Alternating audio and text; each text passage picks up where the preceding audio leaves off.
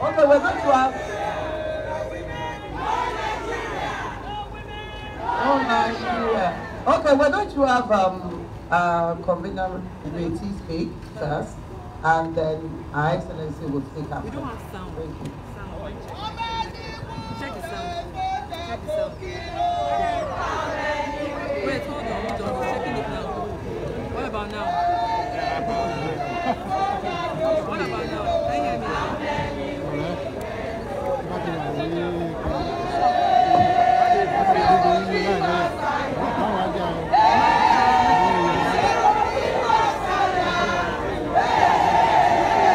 Sing.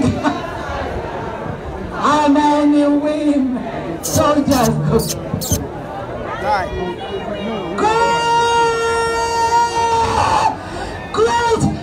Great Nigerian women.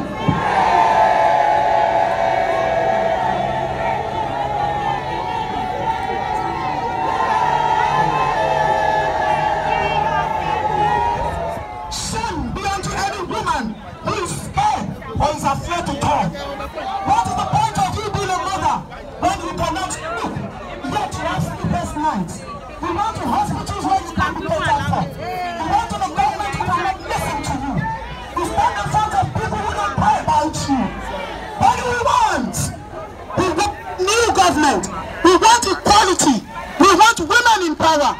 How many people don't gather for assembly? Oh? How many women they assembly? I say, how many women they assembly? Oh? How many women they assembly?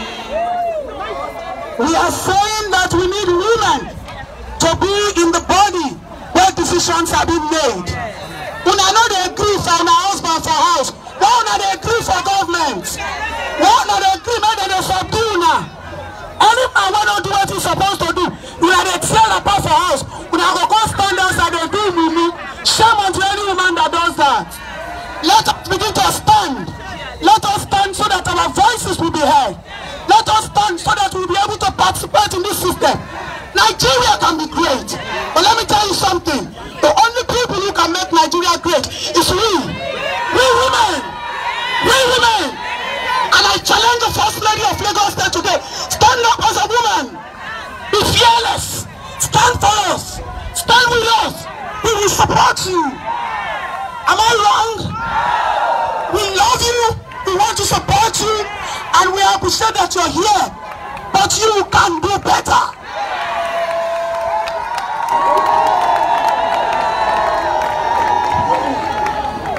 Our children are dying in hospitals.